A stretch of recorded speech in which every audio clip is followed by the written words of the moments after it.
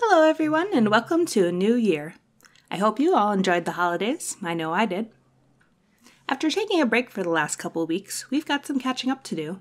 There's even more new merchandise, a new Polish cover, release dates for some of the upcoming books, and there was a seasonal update to the Roblox game.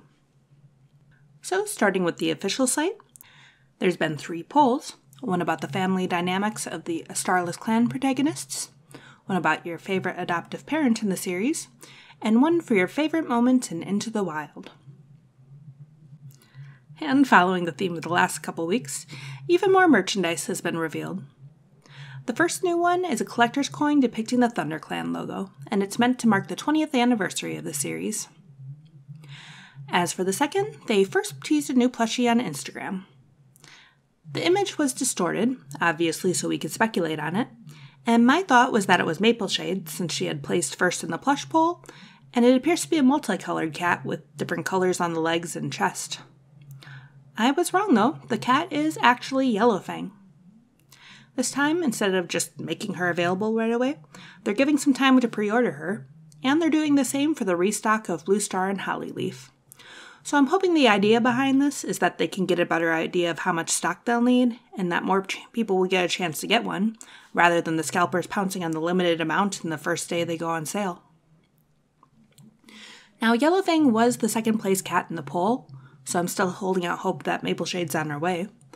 Maybe they'll release her on Valentine's Day like they did for Scourge this past year. Moving on from the official site, the Polish publisher for the series revealed a new cover. It's for Crowfeather's trial, and as always, it looks great. So here's the full art.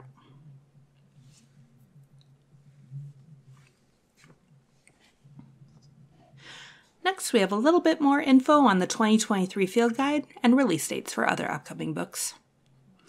Last time I mentioned that one of the prizes for the second short story contest is a printed dedication in the 2023 edition of Warrior Cat's Ultimate Guide, which is the first we had heard of it. This week, fans noticed that a link was added to Aaron Hunter books in the HarperCollins catalog to a PDF that lists existing and upcoming books.